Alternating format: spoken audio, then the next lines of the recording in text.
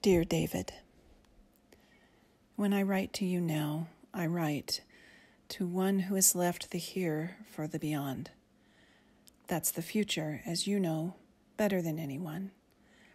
In the past, that rainbow zigged across your face, your eyebrows absent, and so your eyes in their sockets went unsheltered, direct and uncanny.